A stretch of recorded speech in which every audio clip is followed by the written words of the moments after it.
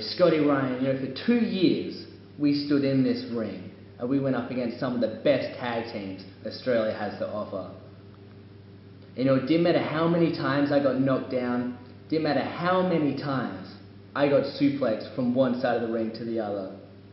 The only thing I ever needed to get back up and keep fighting was knowing that you were in my corner and that you had my back.